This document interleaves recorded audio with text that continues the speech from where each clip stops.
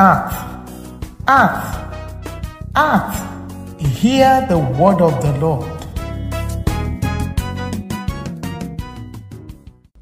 As I read through the Old Testament, I found out that one of the things that God does when He wants to meet His people is to prepare them ahead.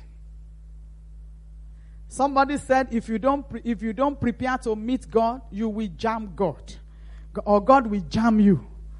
But when you prepare to meet your God, God comes to meet with you. He envelopes you with His power and His glory.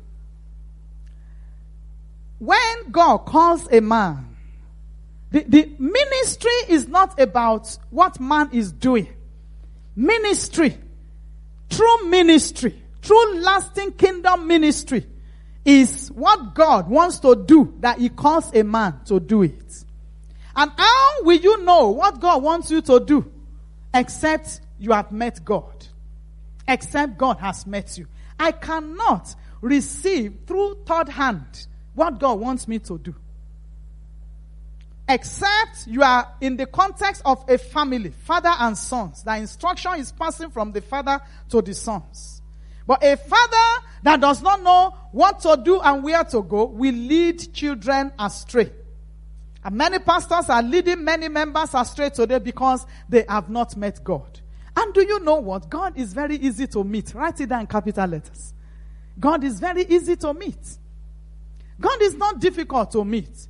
It's the devil that make it look as if it is a laborious task to meet with God. God is very easy to meet because He's everywhere, omnipresent. And anyone can meet Him at any time, in any place. People that don't know God have called on Him. God, if you are truly God and you are there, reveal yourself, and you'll be surprised. He reveals Himself.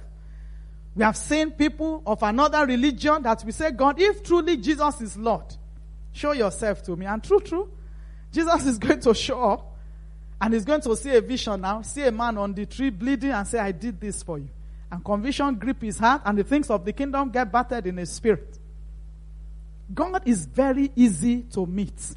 But the devil will do everything to keep you from meeting God one-on-one from time to time, so that what God wants to do through you will not be possible.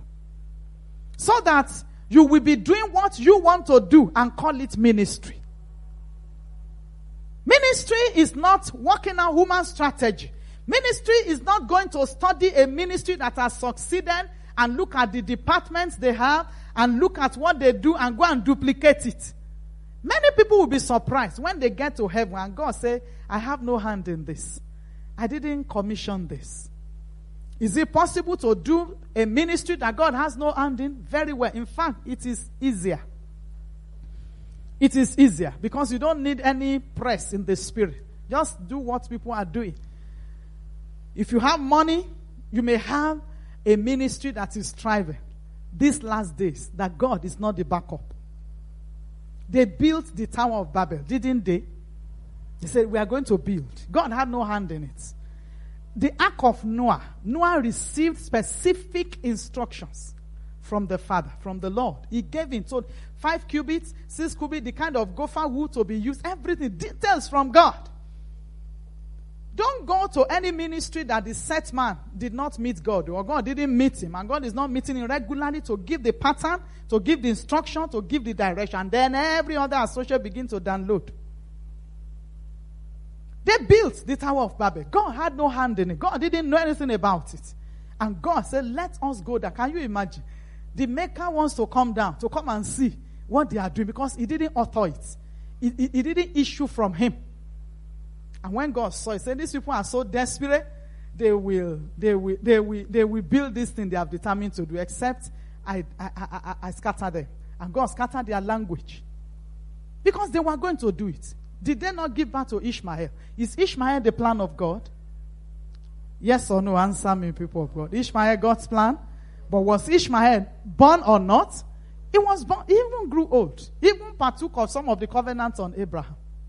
Can you imagine? But God had no hand in it. One of the dangerous things you can do is to birth something that God has not authored. I'll come your way tomorrow again.